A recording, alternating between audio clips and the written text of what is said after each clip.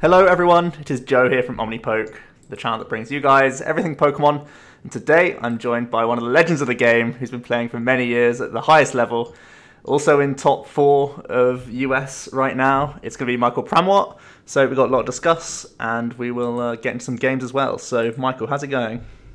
It's doing really good. Prepping for Worlds. Been playing a little bit of the new format with the Celestial Storm, but overall pretty good. Yeah. Nice. So we'll kick it off with where are you from? How old are you? And what's your profession? Let's see. I currently live in Indianapolis, Indiana, and I'm from the Virginia, Maryland area, so like a little bit south of Washington, D.C. And currently I play Pokemon. Yeah, nice. Yeah. How long have you been playing Pokemon? About a year now. So a little bit after my EUIC win. Yeah, but you're overall as a player, how long have you been playing? Yeah. I've been playing for a long time, man. Right after base set came out. So if you look that up, that's when I started. Like right at like when Jungle came out, like a little bit after that is when I started. Sweet. And who's your favorite Pokemon? My I have a bunch. Let's see, but my first favorite was Zapdos. Okay. And then like I have a bunch of like sideline favorites, but I guess Zapdos is the OG favorite. Nice. Yeah. What's your favorite Pokemon video game? Favorite video game? I think like the exclusive Pokemon game, it's Pokemon Snap. Oh, nice. Good call. Yeah, like there's like other games that have Pokemon in it, which I really like Smash Brothers. Mm-hmm. But exclusive Pokemon game I think is Snap. Cool.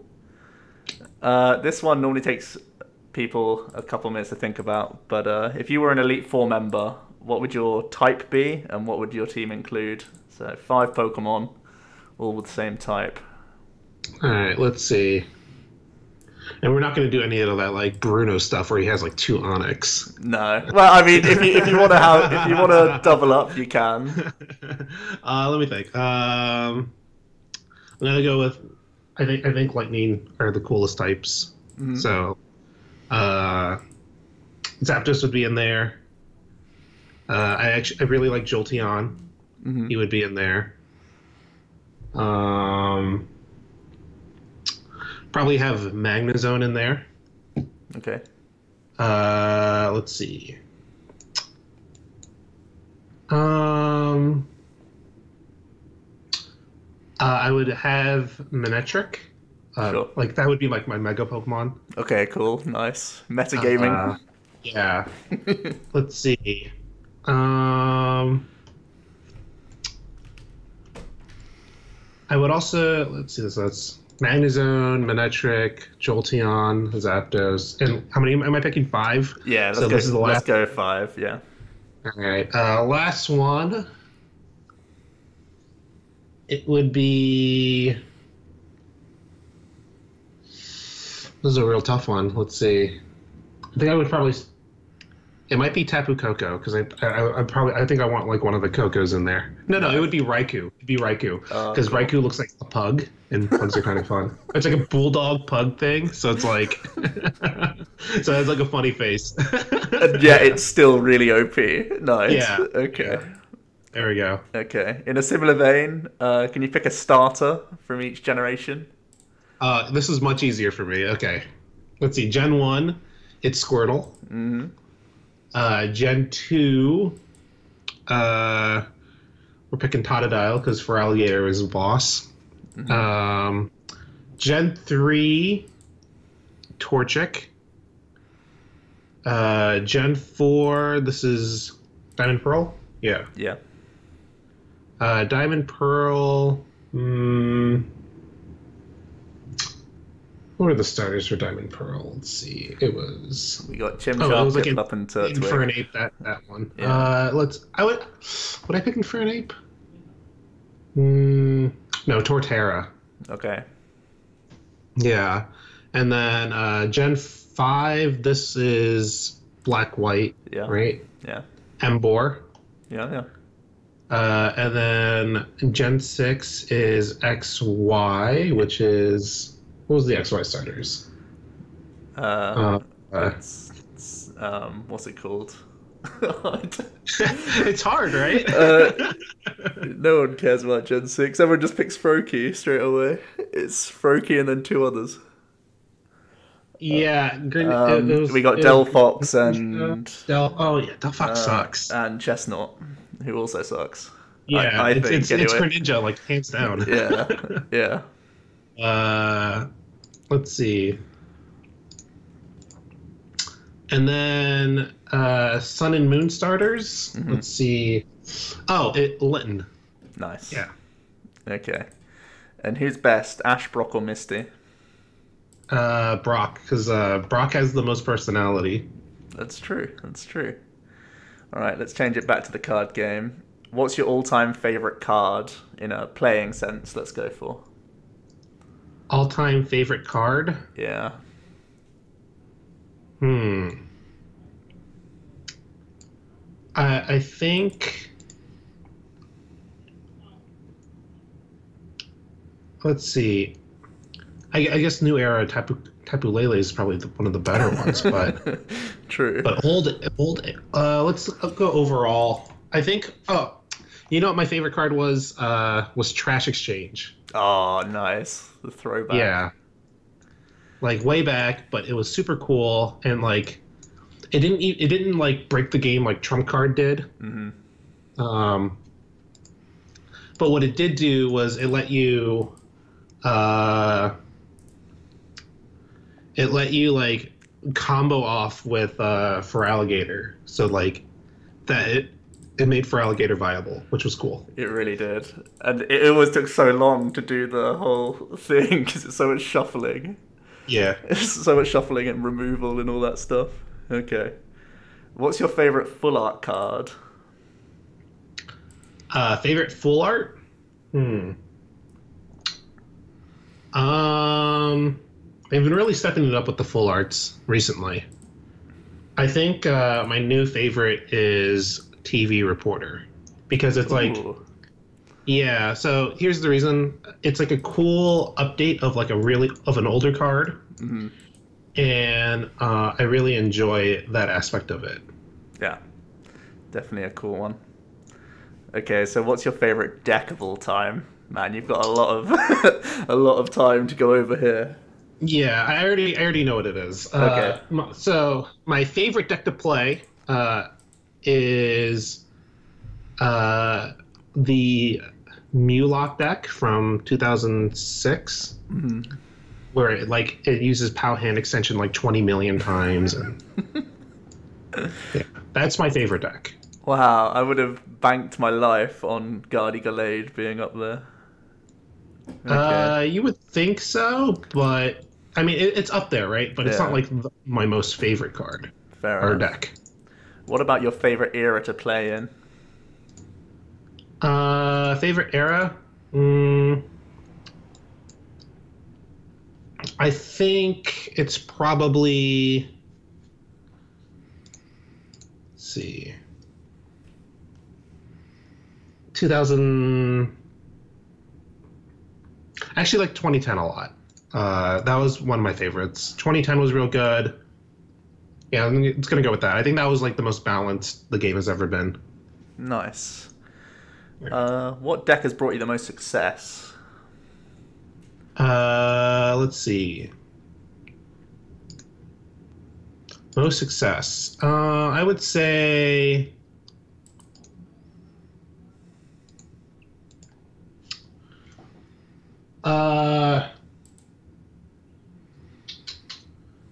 I think the most success is actually Evil Tall Garb. That was like my highlight win. So that was the most success. Like if we're talking about most tournaments, it's Night March. Right. But the highest achievement is from Evil Tall Garb. Cool. What's the worst deck you've ever played in a tournament since being what you'd call an experienced player? I've played a lot of bad decks. And I think that's just part of it, experimenting and trying new things. But let's see, the worst deck.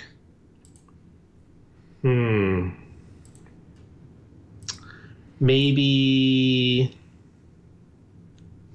Let's see, what could it be? I think the worst deck is probably like. I played.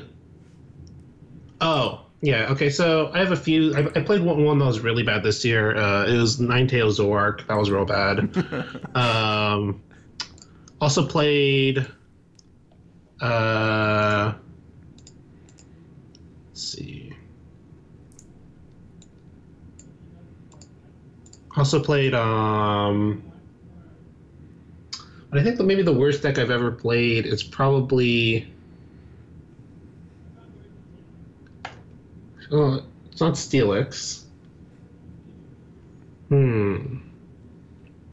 I'm gonna go with that because I can't think of anything like strictly worse. That's fair. Yeah. Okay. And what's the worst deck you've ever lost to, again, since being an experienced player? Worst deck I've ever lost to?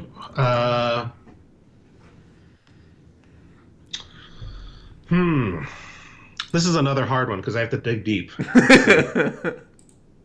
It's a lot of games. Yeah, I can imagine. There's got to be some standout ones where you're just looking for a discard pile, like, what the heck? Yeah, I mean, like, I've lost time. Like, so there have been times where I've lost to like bad plays, but they were playing like a decent deck. Yeah. But worst deck.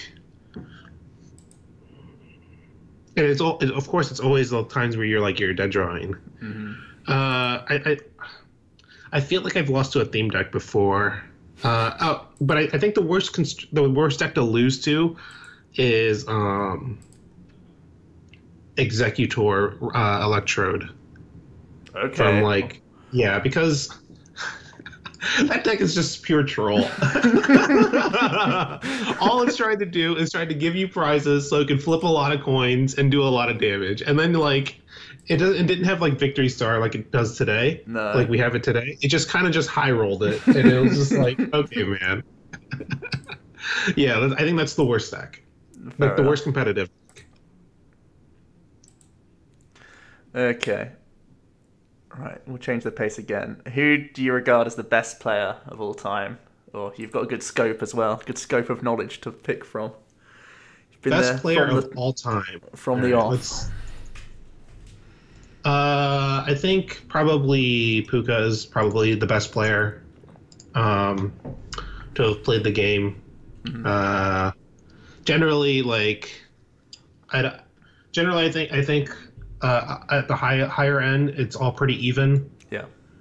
But he's definitely the player who I think sees the most in terms of how far things go. Yeah. Fair enough. And what about in the last 3 years? Could you narrow it down? Let's see. Best player last 3 years? It's probably Tord. Yeah. Yeah, I think that one's pretty hands down. Just because he's the total package, right? A lot of people are really good deck builders, really good players. He happens to be both. So it's very when that comes together, it's very special. It's a pretty good combo. Yeah. Yeah. Who's your favorite player to test with or exchange ideas with? Ooh, look at this Spice. I thought I had Spice. Got the Plumeria.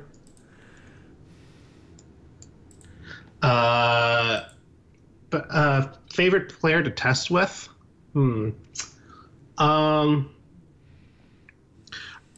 I know my favorite type of player. It's the type of player who brings weird things to the table. Okay. Because we can grind a known matchup to the ground, and then we already know it. But it's someone who brings weird stuff. So favorite So an example of this would be Puka would always bring weird stuff. In more recent times, Uh, I think a player like Kika's pretty good with bringing weird stuff. Yeah. I think actually my favorite current player is Chris Murray or Chris Leandro. Okay. Just because he brings a lot of weird stuff, so it's always fun to like hear what he brought. Sometimes they're duds, but that's just the case of how it is. Yeah. But when he has something good, it's fun. It's a lot of fun. Nice. And do you have any rivalries in the game, or is there a player that you'll just happen to face a lot in tournaments, like more than anyone else? Uh, you know, at the regional and higher level, there isn't any player I specifically play against a lot, just because the tournaments are so big. Mm-hmm. But in terms of rivalries, I think. I think I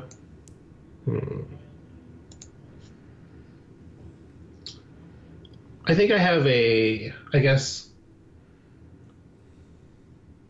rivalry with like what was it, like Azul, Ryan, just players who are getting just because like we're all competing for like the high number of regional wins. Yeah. So like I think that keeps it interesting. You've pulled ahead now, but there was a point where there was a few people on the same number. Yeah. That was cool to see. And it's still ongoing. Mm-hmm. Yeah, it's still ongoing, but they could catch up. Yeah. Okay. Where do you place yourself as a player on a national and global level? Wow, Gladion, all this stuff.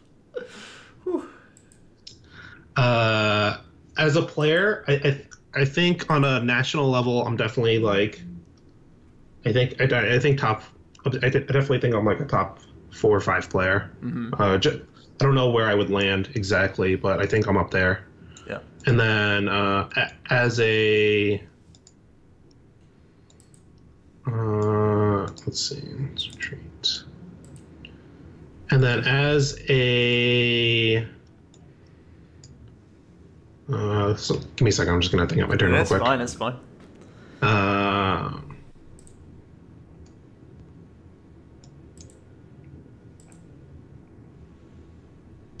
Let's see. In terms of a national or a global level, I think I'm probably. I think I'm in the top 8.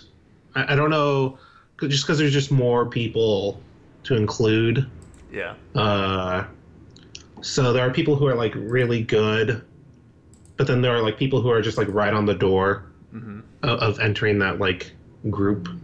Sure. So I think I'd probably be like a top 4 player in North America, and then like maybe a top 8 player worldwide. I don't know if I wouldn't. I would like to think I'm like the best, but as for whether that's true or not, we'll see. Yeah. Okay. And what would you say is your biggest strength as a player? Biggest strength, definitely planning the end game. Mm-hmm. So like envisioning how I'm going to win a game, and then taking steps to achieve that. Yeah. Nice. As I think my strong suit. Fair. And what would you say is your biggest weakness, or maybe something you're always trying to improve on as a player? My biggest weakness is probably not deck building per se, but like deck theory crafting. Okay. I think is my weakest point. Mm-hmm. Just because I feel like I can. Let's see here. I can be better at it, and I'm not. So I would definitely need to improve on that part, I think. Yeah. Cool. Oh my god, it's all going on in here. Okay. What's the last tournament you attended? The last tournament the last official tournament I attended was NAIC, but we did do like an 8-man double elimination tournament, just like last weekend, consisting of like 8 players from the Indianapolis area. And we did like a double elimination tournament style, which I ended up winning. Nice. What's been your best result in the last year? Best result in the last year is definitely the 3 regional wins I slam dunked last year. But in terms of individual tournament, I think it was my latest one with winning Memphis. I think that was my best tournament of the season. Nice. What's been your best result at Worlds? Sorry to bring it up, but second place. Yeah. That's definitely my best. It is what it is, but yeah, I mean, people would kill for that. So yeah, I don't think too poorly of it. Yeah. It was like, so here's the thing about when you lose like really close like that. It's really sour for the first 5 minutes, right? Yeah. But then, 5 minutes go by, you're like, I did get second place. Yeah. So like, and especially if like you can see, so like Worlds was especially sour because like, he had to get like pretty fortunate to get the correct top deck. But like, for me, but another, like I got a second place at U.S. Nationals, and I got to spend the entire game watching it happen. So it's like, even though the result was the same, I got second. How long it took, before you accept, you're like, man, I'm getting destroyed. Yeah. So like, for example, I think Tor took it pretty well when he lost. Sure. Right, like he saw what was happening all of game 2, and he was just like, yeah, here it is. Yeah. I lose. Yeah. And I think it's fine. Yeah, fair play. What's been your favorite Worlds location? Favorite Worlds location? It's probably Hawaii. Yeah. I think Hawaii's always been pretty good. Yeah. Have you been to Hawaii more than once? Yeah, I have. There was one time in 2010 and another time in 2012. Yeah, cool.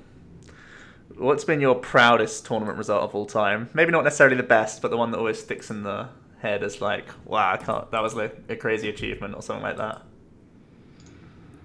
The one that sticks in my head the most is... Oh boy. Yeah, let's see.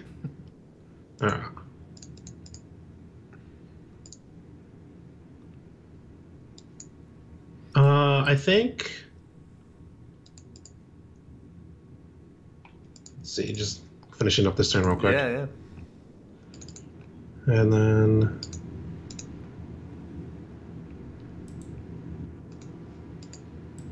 I think my craziest achievement has to be the 3... Yeah, it's definitely the 3 regionals, like 3 regional wins in 1 calendar year. Winning one major tournament is already like, wow, that's a lot, right? Yeah. Winning 2 is kind of crazy, and then like winning 3 is like definitely like, whoa. Yeah. Yeah. Nice. And let's talk about the current standard. And actually, let's talk about Worlds, okay? What's the current best deck in standard, as in just after the NEIC? And then looking at Worlds, like from what you've played so far, where would you put your finger on for the best deck currently in standard? Best deck currently in standard.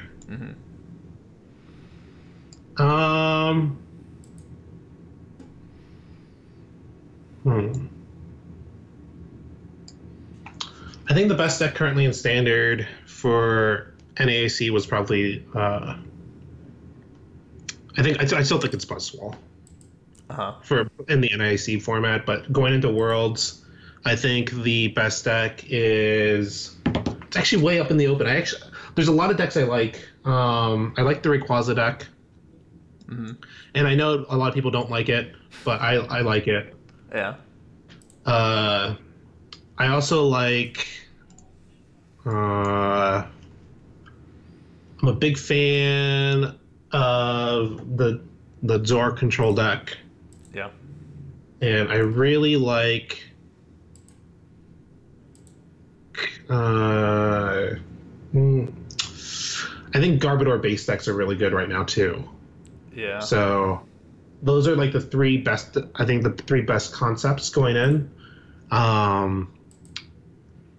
But my favorite deck in the current, at least currently, is Zora Control. It's just basically a busted mill deck. Yeah, it's really insane. Yeah. Okay, and what about expanded? The nerfs have just come in. What do you think about them? Expanded. Let's see. I think Night March is still decent.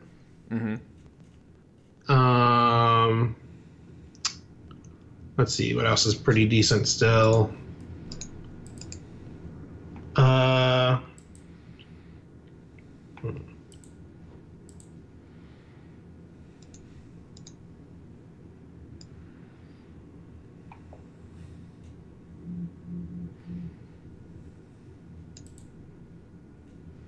Anything that Getsis and Hex was like preventing from being good? Yeah, I think. Night March is still good. Buzzwole is still solid. I actually think maybe Malamar might be good now, just like the slower decks. Hex always holding them back. Yeah, like Hex is holding them back. I think like maybe Toadbats might be really good again. Oh, cool. I'd like to see that have a day out again. So that would be cool. Yeah. And yeah, I think those are the decks that are pretty good. Nice. What do you prefer to play? Do you prefer standard or expanded? I'm actually more excited about expanded. Okay. I've played some standard. It's just like it's a lot of the same decks with some additional stuff, which is cool. But I definitely am more in favor of getting in my hands into like expanded because everything is different. Well, I think you've ground me out here. We'll see. This is crazy. Oh dear. We've gotten to this point. You made it. You made it. Last floatstone, last prize. Feels good.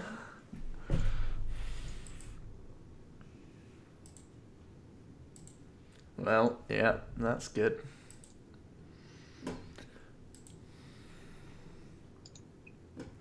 Okay. If you could ban any one card from expanded and standard, what would it or they be if they're different cards? Ban any one card from standard and expanded. Yeah. Let's see. I think I would ban. Let's see. Well, Puzzle's already going, so that's good. You get me. Yeah, cool. That's crazy. It's such a weird game. Yeah, it went all over the place. I've just realised I don't even have a Diancie in this list. Oh, I was like, I made was this waiting for it. I so made every this, time I was like, I got to parallel you, so you can't play it on Diancie. I made this like 3 minutes before we started. I need to figure out a way to fit this in. Yeah. It's like, I don't think Celestial Storm cards come in until like a few more days. Ah. Yeah, or is that true? I don't know. Yeah, I think it's the 3rd. Yeah. Okay. Have you thought of any bans? Now that Puzzle's so already gone. I think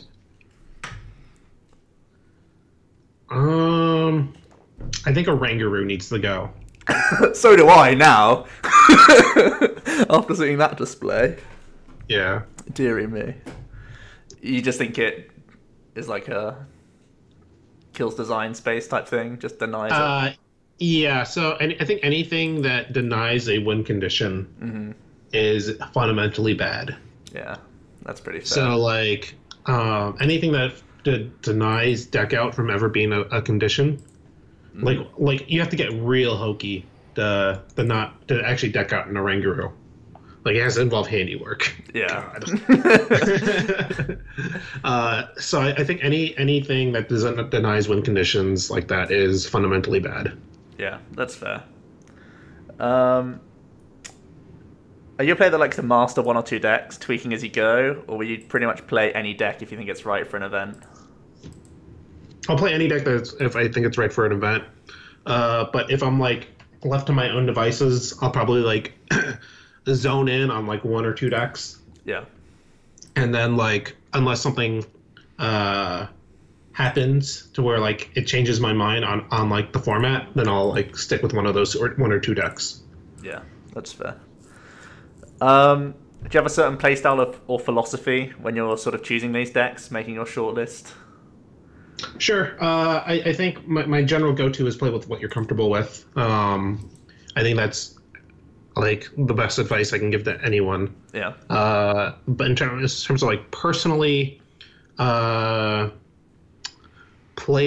always play the deck that gives me the highest chance of making day two. Okay. Just because so I try to avoid slower decks if I can, unless it's like overwhelmingly like just super strong. Yeah. But otherwise, I tend to avoid those decks. So when you say highest chance, do you mean like the best power level on its own, or maybe like just a good matchup spread? Like highest like matchup spread, power level, like combined. Okay. Like that combined stat. Yeah. I think fair enough. So let's see here. But yeah, I think.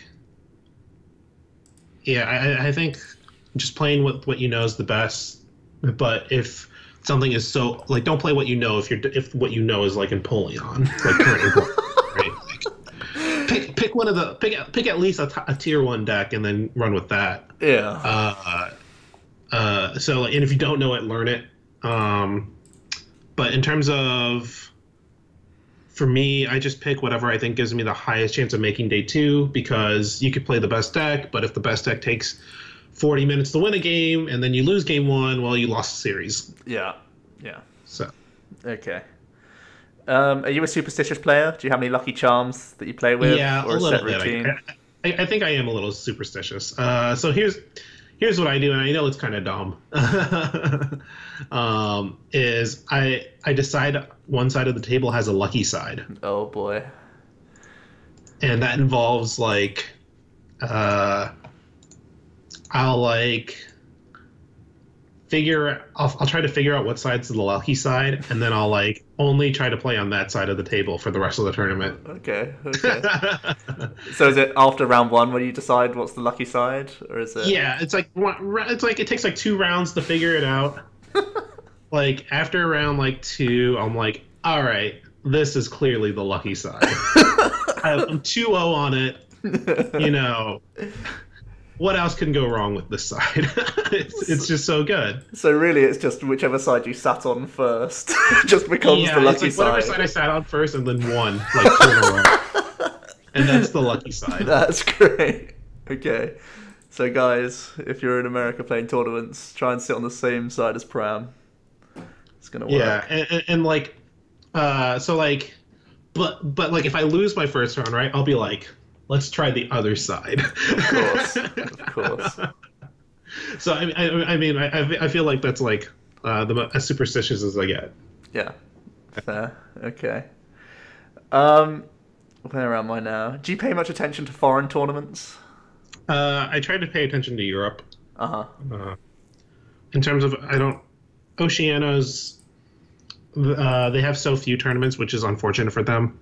So I don't get to pay attention as much. But generally, what I've noticed is they just play whatever the U.S. just played. Yeah. Whereas like you can definitely tell 2 distinct metagames from like U.S. and Europe. Mm-hmm. And it's always interesting to see those metagames like clash with each other at internationals. Yeah. Because, like, for example, the United States love Buzzwall, but Europe hates Buzzwall. Yeah. So it's a very interesting dynamic. Yeah, definitely. And trying to piece together, like, now it's super important to piece together what the other nation is going to play, because that's like the other half of the room nowadays, really. Yeah, yeah. Maybe not so drastic, but at least the top players at some point they'll have to fight it out. How do you test before big tournaments? I think I just do. I just try to get in a lot of games. Mm-hmm. I think that's generally what I do, and it's been pretty good. I think getting in, like, I'm about to run into a wall here. That's fine. I think getting in as many games as you can is important, and that, like, you just want to be super comfortable with your deck, and also it's important to try out, like, techs, but you have to also consider, like, you don't want your tech to mess up your consistency. Yeah. So and it's also, like, I also try to ignore decks that I don't have information on. So, like, for example, I heard about Tord's deck, like, Thursday afternoon, right? Mm-hmm. But all I know about it was, like, pure Zoroark Flare Grunt. And I'm like, I can't put this together. Yeah. What am I gonna do with? What am I gonna? All I know is he runs, like, Flare Grunts, a Flare Grunt, and just pure Zoroark. And I'm like, okay, man, I can't do anything with this. So it's like, you can't, like, get too hung up on, like, what other people are doing. Yeah. But another thing that I think is bad is when people get super into their own metagame. Mm-hmm. So, like, they'll go, like, 3 steps further in their own metagame than, like, where the metagame actually is. Sure. And then, like, they're like, oh, why are people still playing this deck? Yeah. Because they just lose. And it's like, and it's like, man, I don't know, man. Why are you playing what you're playing, dude? Jeez. Yeah. So, yeah. Okay. What's the next tournament you're preparing for? World Championship. I think I have a day 2, so I have the luxury of kind of scouting out what day 1 players are playing. Hopefully, it's within the scope of what I think is going to be the metagame. Uh-huh. If it's not, I'm going to have I'm going to need a lot of time on that Friday to prep. Yeah. So, yeah. Hopefully, it'll be within what I think it's going to be. If not, then I'm going to be in some trouble. But everyone's in that boat. Yeah, but, you know, that it is what it is, right? So yeah. All right. How much time would you say that you spend on Pokemon each week? Maybe between playing, theory, reading articles, any of those? How much would you say? You know, I actually, when people asked me this question before, I actually used to give an underestimation of how much time I actually thought and played, and I used to just be like, I don't know, like, a few hours a week, right? And then, like, I started actually, like, clocking how many hours I spent, like, thinking about it, you know, looking at other things. And it was actually probably, like, at least 12 hours. Like, and that's just, like, a low ball. Yeah. So, like, even when I'm not playing the game, I'm, like, looking at what other people are doing. So it's like that goes under, like, research. Yeah. So I'm doing, I guess, like, I'm probably, like, it's probably better to ask a per day rather than a week, and I guess I could, like, yeah, sure, backwards engineer it on how many per week. But I guess per day. Let me think about per day. Per day is probably close to, like, 3 to 4 hours a day at the very least. Sure. So I guess times 7. Yeah. So like, yeah, let's just say 4, and then so it's like I guess I'm around 28 hours a week, maybe, but that's just like lowball. Yeah. I think. It can't be less than that. Yeah, it's just like at least, let's just say at least like around 30 hours Yeah. a week. Fair enough. And that's and so like you can get better and not even be playing the game. You can do research, things like that. I think like, looking at what other people are doing, thinking about how that interacts with what you're doing. What you're doing needs to be improved? Take into it, and I think those count. So I think if you're like, I think I probably think and play about with the game about like at least 30 hours a week. But at a tournament, like if you have like a tournament weekend, then you're spending at least 12 hours there on the tournament. So it's like, and this is just like on a week that I don't have anything going on. Yeah. Right. So naturally, when a tournament's up and coming and when you're actually there, it's going to spike. Yeah, it probably like doubles at least. Yeah. Cool. Yeah. Have there been any cards or decks that you were like really excited to play when you saw like scans of them or whatever, and then it just absolutely flopped as soon as you started testing with it? Yeah, I mean, I think that's always the case with new cards. So one of the new cards I really like is Electrode GX. Oh boy. Okay. And it's not that good. But I have this fully built Electrode Eggs deck. But like I have the list pumped out. I'm ready to play it on PTCGO. I'm gonna probably bring it with me to Worlds. Mm-hmm. It's not good, but maybe I can convince someone to play it at the Open. My goodness! Wow. And hopefully they'll do well, right? Like all they have to do is hope 3 heads out of 5. That's it. But we have there's a Victini in Guardians Rising that knows Victory Star. Oh yeah. So you get the reflip. Yeah, I mean it's just a Trode Eggs deck, and so like, and I also think Bennett is probably not that great. But I've put a lot of time into that. Or some time into it. Yeah. I put some time into Miss Magus. Oh, okay. And I know that's been talked about a little bit recently. Yeah. But I think the more time you put into it, the more like the worse it gets. Yeah. That's so true. So like it sounds like really great, right? And then you start putting time into it, and then it gets progressively less great to where it just kind of fizzles out at like mediocre. Yeah. Well, poor Miss Magius. Oh, yeah. Well. It'll be one of those where someone flips it over against you, it works, and you just slap your head, and you're like, you did not put enough time into this. Like, I was there for 40 hours, and I know that's not the right thing to do, but you've done it against me. Brilliant. Yeah. Oh dear. Okay. What are the new decks that you're excited for from the new set? I know you've already touched on a few, but are there any other? Yeah. I mean, so I was really excited for Blaziken until we no longer have Blaziken. I know, sad. I really wanted Ludi Cargo to be good, just because it's like an old deck. But then I just realized they just straight nerfed Ludicolo. Oh, they did.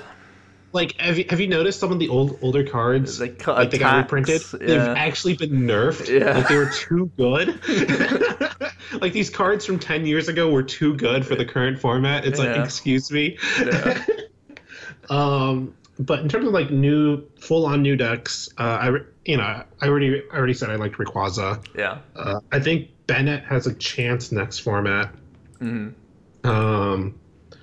And I really want like, I want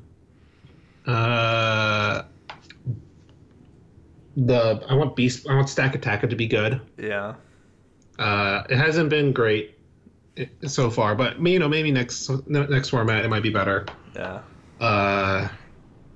And so I think I like Beast Box stuff. Malamar. I think Malamar is not that good right now. I mean, like, even though people have success with it, I think in terms of like the pure number of people playing it, and then like how well it does is just not good enough. Yeah, the conversion rate is still low. It's just not great. So I think Malamar can be improved. I think it's probably really good in next format, just because everything gets like the power level gets lower. Yeah. But yeah. That's cool. Looking forward to next format. What's cool about at least for the U.S. season of regionals is we have like blocks of formats. So like, well, I don't know if you've looked at the schedule, but it's like standard, expanded, standard, expanded. So you get to like stay in a format for a little bit, whereas like, and I feel like that kind of hurt at least the U.S. players a little bit, because like we have to split our time on multiple formats, where Europe gets to just focus on standard, so they get to bring the spice. Like they're just so far ahead of us on standard. Yeah. Whereas like, you look at the one expanded regionals Europe has, and it's just like they just took what we played. Yeah, we just don't care about it at all. Yeah, so it's like, because there's everyone shares how much time they can spend into the game. Yeah. Like 24 hours a day, but like we have to split our time up. But so with the blocks being a little bit more centralized, I think it helps it out a lot. Yeah, it's definitely going to be. I think it's going to be a higher quality in both formats, just because of the way that they've done it this way around. Okay, where am I? My computer's just bugged out on me, but we're still okay. We're alive. Okay. How do you analyze and test with new cards? So first thing I do is I'll like look at all the new cards, and then I'll start thinking about how they interact with cards that are currently in the format, and then I'll start thinking about how they interact with cards that like are not played in the format. Okay. And so you can what I'll do is I'll bring up like really old deck lists, and Limitless is a great resource for that. Like I'll bring up like old deck lists of like decks that like had a one-off showing, and I'll compare and see what's going on. And that's pretty much my process for going through new cards. Sometimes the new cards, there's like a bunch of new cards that are clearly just supposed to be together. Yeah. And then I'll play those together. But yeah. Yeah, they do like to spoon feed us with the newer sets. There's normally one like thing where they just like, here, it's all in this set. Just do this. Yeah, do this. It's like Acrobike, Rayquaza, Latiostar, or Latios, or I don't know which one it is, but one of those, the stars? Okay. Yeah, seems great. Yeah. I did it. I'm a genius. I put them all together. Okay. What about the Japanese meta? Do you keep an eye on that at all? Yeah, I do. I think the meta is pretty solid. I think the Japanese players are really good. Yeah. And so like, as I was saying, like, we suffer because we have to split our time with expanded and standard. Japan really suffers at Worlds because they have to play a completely different format. Yeah, it's harsh. Like, it's super harsh, and like they come up with these decks that are like super weird, and I'm sure they're like, and so they have to like do a bunch of online research about like our tournaments, and then they have to like get into our mindset and like a span, and it's only like a few, like maybe a month or two that they get to prep, so it's really tough for them, I think. So not envious of their situation. Yeah, not at all. Yeah. Do you subscribe to any article websites? I don't subscribe. Just what I'll do is I'll like, because I don't need the breakdown of like what's in the specific lists. Yeah. And this is it's more like I get to just see what they're talking about initially, and then I'm like, oh, that's interesting. Right. Just because like everything they'll say afterwards, I kind of already know for the most part. Sure. But I do think if you're a intermediate beginner level player, even on the higher end, article websites are really good because they give you they introduce things you may not have thought of.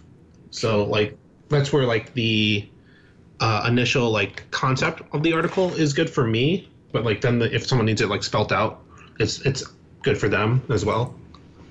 So that's where I'm at with article websites. Nice. And do you watch or listen to any Pokemon related content?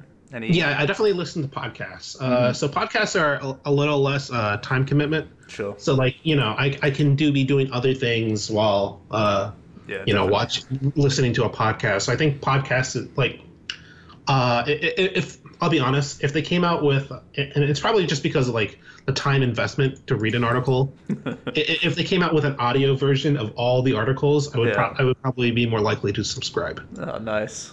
That's a great idea, actually. Just doing an audiobook style. Yeah, like if there was an audio book of a podcast of an article, I'd be way more likely to subscribe than I am currently. We need to get someone on that. The best voice in Pokemon. We need to get them on that.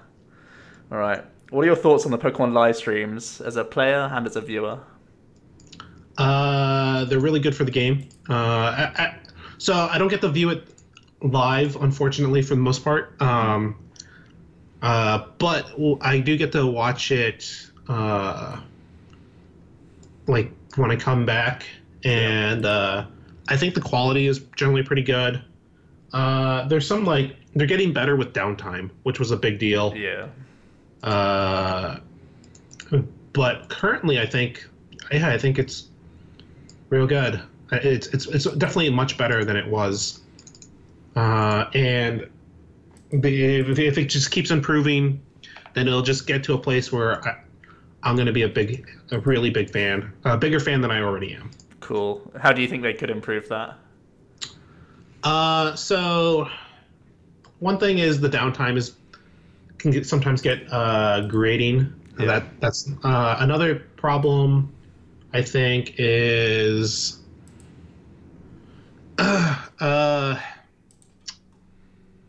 it's you need to like somehow make it the commentary can be dry sometimes, right. And that'll improve that improves constantly with time, and a really big and I know this is a really big thing is Twitch chat. They need to like somehow and I know it's real hard. It's real hard. Yeah. But they need to somehow like figure out a way to have Twitch chat but it not be toxic. Sure. And I know I'm asking for two like polar opposites here. Like but that is like what I think is like one of the bigger hurdles. Another thing is they need to figure out to stop so many ties on stream. That is some booty to look at. Like you get invested for 50 minutes, right? And you're like, who's gonna win? And then no one wins. Yeah. That is some booty. That is not ideal. Yeah. All right. What would you say is the low point of you as a player in Pokemon? What's been your lowest point, if there have been any? Lowest point. Let's see. I think my lowest point is probably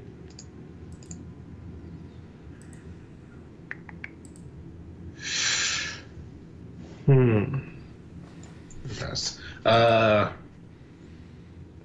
Yeah, there's been. I think the lowest point was probably like 2015. So here's like the background. I didn't really play that much that season, and I was kind of on the I'm gonna play as in few tournaments as humanly possible to get my Worlds invite. Yeah, great mentality as always. And like this year was just a mess for me in terms of like Pokemon. So there was like a state championship one time where I just like overslept yeah, like I overslept, and then like I just show up like a round late, so I'm just starting off with a 0-1, and then you know I of course don't make it into top 8, and then another states that the next weekend I got ninth, and then like I get all the points I need right up until I just need to get points at U.S. Nationals, and I just whiff.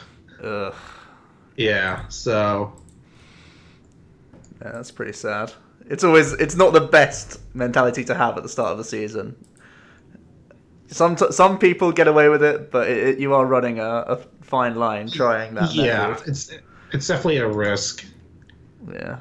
and you would. Yeah. Yeah. All right, let's turn it on its head. What's been your favorite Pokemon moment? Yeah, I'm still gonna go. I'm probably gonna go back to my EUIC win. Hell yeah. I feel like that.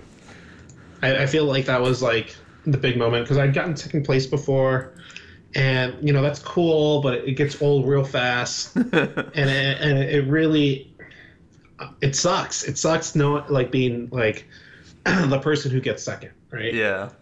Like it's like cool that you're there, right? It's cool that you're second place, but like it sucks not winning. Yeah. And I think being able to like kind of break through. So like I remember one time. So like before I had always like made top cut at Worlds, right? Worlds and Nationals like for a few years, and then I would just always lose in the first round, like clockwork. And that sucked. But like it was like you at least you made it, right? And then got to the point where I finally made a breakthrough, and then I just pushed all the way to the finals, and that was 2010. And then like so being able to break, I think, and this is probably true for everyone who plays, is like being able to break through a barrier that feels like it's been holding you back. Yeah. In terms of like, and when you finally do it, it feels really great. So I think for me, being able to break through like those barriers, and the most recent one was EUIC. Nice. Do you have any hobbies outside of Pokemon? Yeah. I play video games. I've been watching a lot of movies thanks to MoviePass. I don't know if you know what that is. I don't really know, but okay. So in the United States, they have this like subscription movie ticket service called MoviePass, and you pay like $10 a month, and you get to go to the movie theaters and see as many movies as you want once per day. Good deal. Yeah. So great deal. Feels pretty unsustainable, probably is, but I'm on that sinking ship while it lasts. Nice. In terms of like video games, let's see, I play World of Warcraft sometimes. Play League.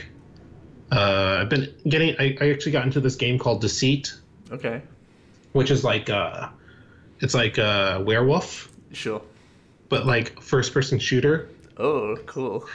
Yeah, so it's like a werewolf mafia type game with like 6 people, first-person shooter. I think it's a lot of fun. Yeah, that sounds really cool. Yeah. All right.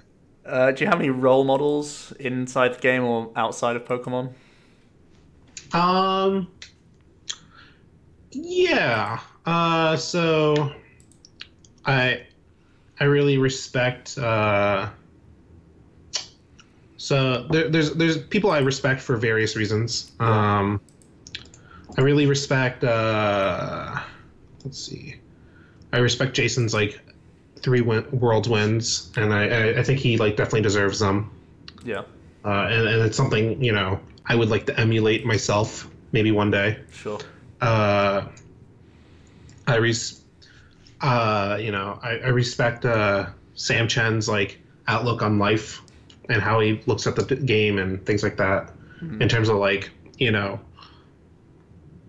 the end of the day, you are still playing a card game, right? So like it's meant to be fun. Like don't stress you out so much that you're not having fun anymore. Sure, that's good advice. And let's see. I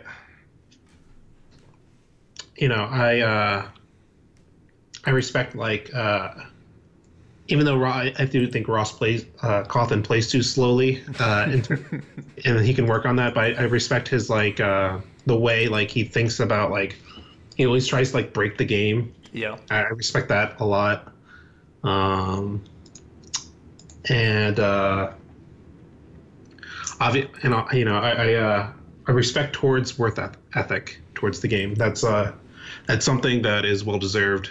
His wins, and he definitely worked hard for those. Those are all really good answers. Yeah. Okay. What sports do you follow, if any, and what are your teams if you do? Let's see. I used to follow like baseball a while ago, but I don't really do that much anymore. In terms of like current like sports, I actually just follow like esports stuff. Okay. So, I'm a fan of like been watching the Overwatch League a little bit. Big fan of League of Legends. Mm. So I've been watching League. Let's see. God. And I am. Nice. Got it. Got it. Yeah. Yeah. Big fan. So yeah, I've been big fan of like the SKT, which is a Korean team in League of Legends because they have the best League of Legends player to ever play the game on their team. Okay. And I think what he's done in the game and what he can do in the game is, even if you don't know anything about it, like what's happening, it's a treat to watch, and I'm really big fan of that. Cool. Like I'm a really big fan of, and so like I'm a really big fan of like LeBron, of like players who are at the peak of their game, and like it's just undeniable how like strong they are. I've just made a huge mistake. I just got rid of my stadium. Oh, we can restart. Okay, that's not a good idea. Yeah, I mean, like, this game is like not looking great for me. But, No. Okay, that's good. But yeah, I'm always a big fan of like people who are at the top of their game, and regardless of what game it is, and it's like they're just so it's like they're on another level watching them play. Yeah, that's a big fan of that. Nice. What about band or artist? Do you have favorites? Yeah. So, big fan of like some of the older school rap. Mm-hmm. So I think Eminem is probably like one of the best rappers of our generation. Sure. And then I'm also a big fan of like alternative stuff, but those are just fun to listen to. But I think in terms of like most talent, Eminem's probably like probably like my favorite. Cool. What about a favorite book? Favorite book? Let's see. What do you think of like the last book I read?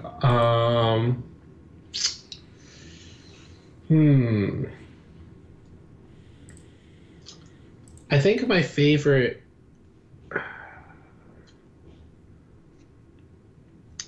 What was the last book I read?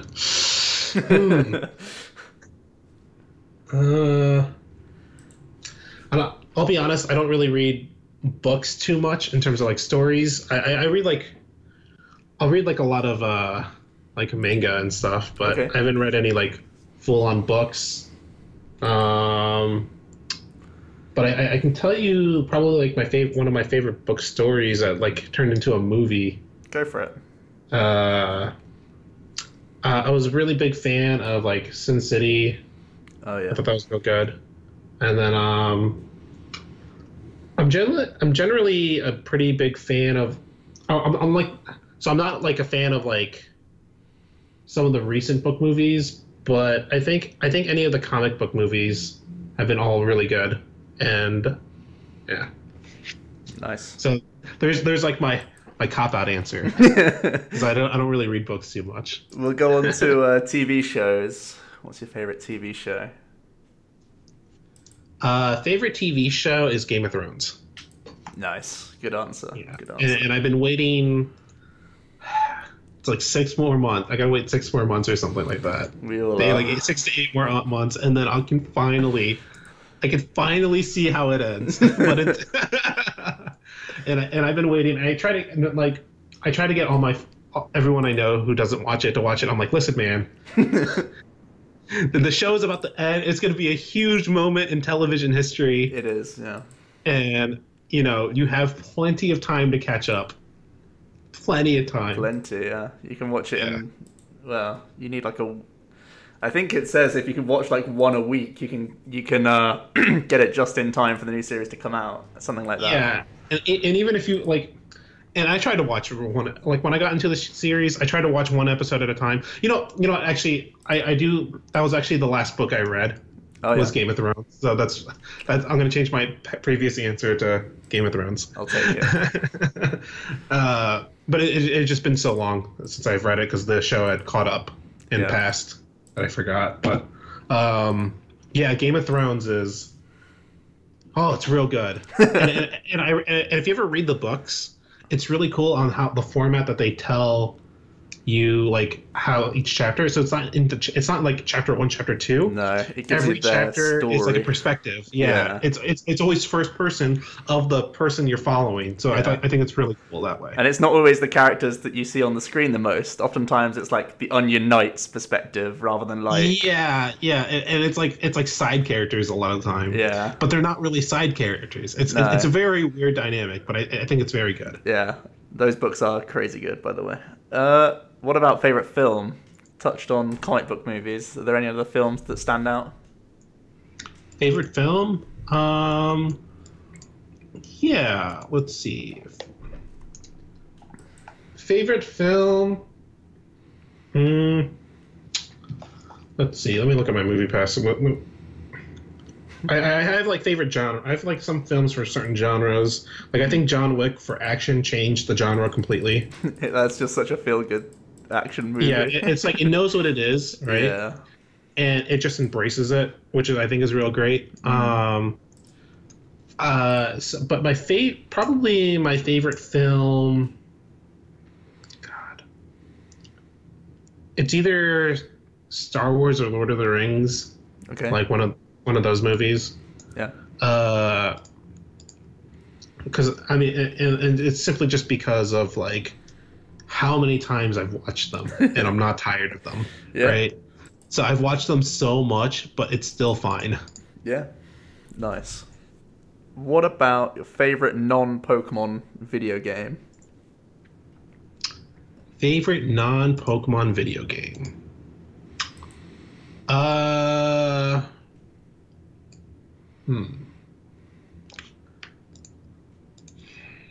Favorite non-Pokemon video game? I think it's probably just World of Warcraft. That game is so good. It's if you ever get into it, it's hard barrier to entry. I feel but it's been around for so long that it's a game that's been around that long has to be good. It just has to be. It's it wouldn't be over. Games die now, especially nowadays. Games die off within a year. Sure. And they don't really get much. You don't really get much mileage out of them. But God, that game has been around for over 10 years. Yeah, and it's aging still fine. And it's still fine. It's still so. It's I think that's it has all. It's if you want to play by yourself, you can do that. If you want to play with a group, you can do that. I don't think that game. The game will die when the company wants it to die. Yeah. And not before. That's a good way to put it. Let's go with favorite food up next.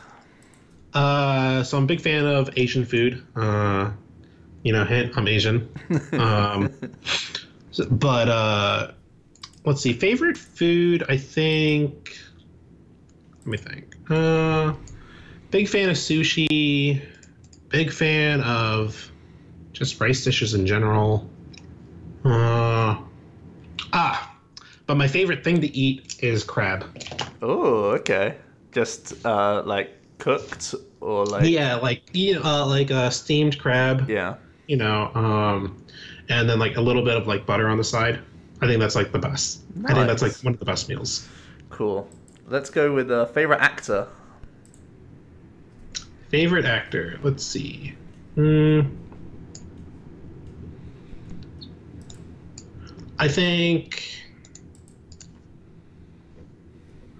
Denzel Washington. I just watched a movie with him recently, and I couldn't think of a movie he's been bad in. That's such a solid choice. I love him in the Book of Eli. That's like one of my top films. Yeah, so like, and I just watched The Equalizer 2, Oh yeah. and God, there's just so many like, there's a movie, or rather, I can't like him and like Clint Eastwood are like two actors who are just known for being badasses, Yeah.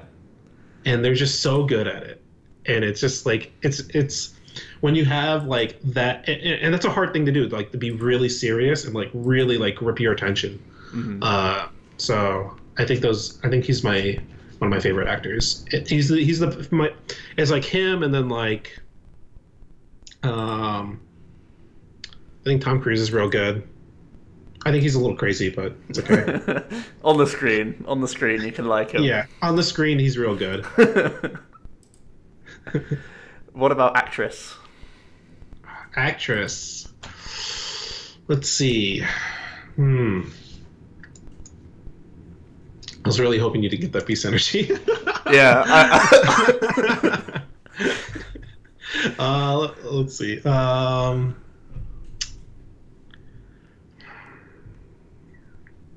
There's a lot of good ones. I think the actress I've seen the most, who I thought was the best, I have never been let down, is Angelina Jolie. Cool. For the most part. Yeah, but though my knowledge of actresses is, and my knowledge of actors in general isn't that great, but my knowledge of actresses over actors is even worse. So That's fair. Yeah, she's pedigree. It's all good. Yeah. What about favorite comedian, if you're into that sort of thing? Yeah. So I have a lot of good ones here because I'm a big comedy fan. Okay.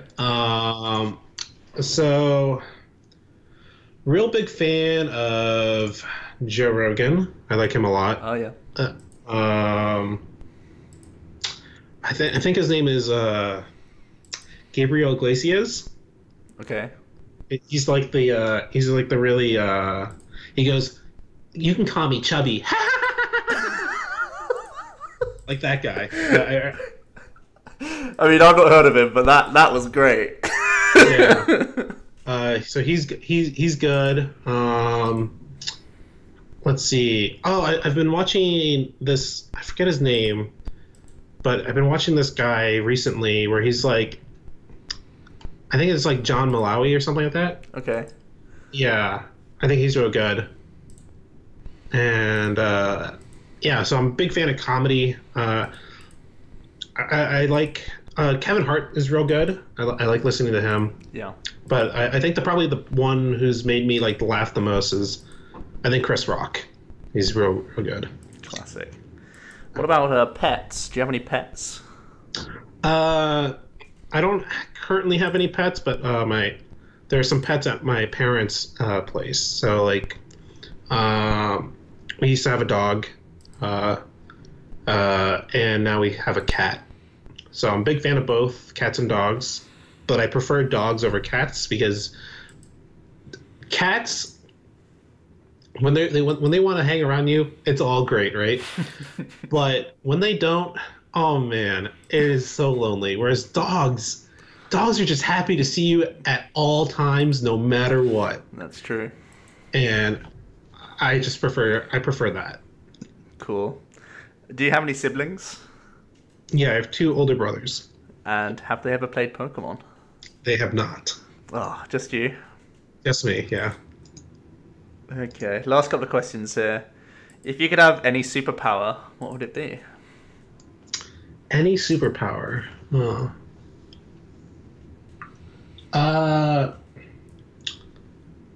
I think so. I think the superhero that's the most broken is like the Flash. Okay. And so like instinctively, I want to take his power, just because he can do so many things with it, and it's kind of unfair. Like he can phase through wall. He can like he moves so fast that like he like goes through the molecules in the wall. He can like phase through walls and stuff because like, you know, theoretically, if your molecules never collide, It's pretty OP. yeah. So it's like, okay, man, I guess it's real good. We'll take it. We'll take it. Yeah. Oh, okay, got it. Let's see. Do I have enough energy for this? Seven, I actually don't have enough energy for this. That's funny. I actually ran out of energy in this game. You win.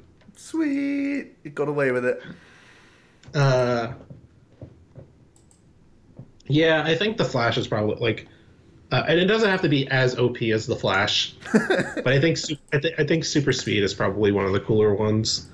Because like if you go fast enough, you can run on water. Mm-hmm.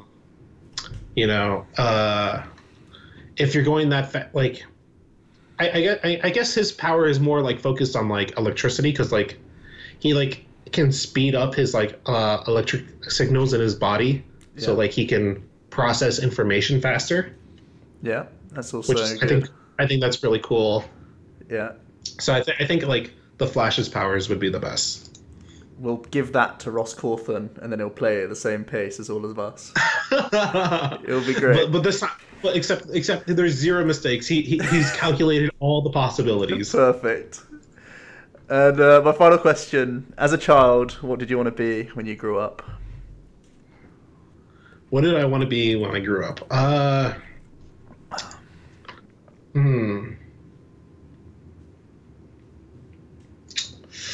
I think I always wanted to be like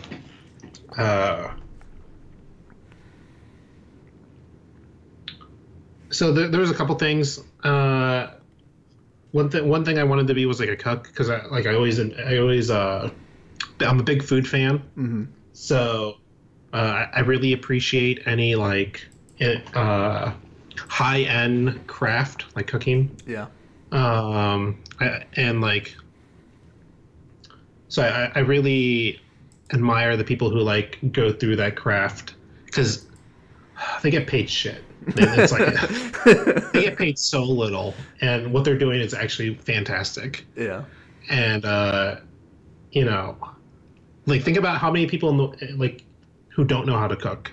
Yeah. Like there's so many, and like it's so cheap to go get food, and I think that's like, and so I really appreciate the people who have honed that craft to a very high level. So I think, and I think that's just because I've always been a fan of food since a very young age. So yeah, I think that's what I wanted. Like that's what I wanted to be before, like things like concept of like, how am I gonna live? Yeah. You know, things like that came up, or like, and they have to work brutal hours. They do. It's actually like pretty insane.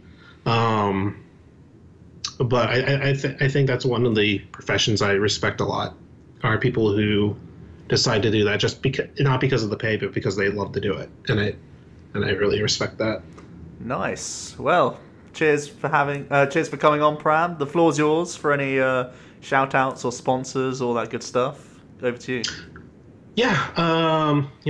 Thanks to ARG for being my sponsor team. Thanks to TC Evolutions for coming out with like these really sick damage counters. I think they're the best. They look really good. They have a good feel to them. And the GX marker looks fantastic. Follow me on Twitter. I post about like tournaments and stuff. I also post random stuff sometimes. So if you want to like keep up with how I'm doing at a tournament, my Twitter is the best way to like follow what I'm doing and all that stuff. And yeah, that's pretty much it. Thanks for having me. Yeah, well, that's it, guys. Hope you all enjoyed. We'll be back next week with another player to interview. Don't know who yet, but we'll find out. Once again, Pram, thanks a lot for watching and coming on. And see you guys next time.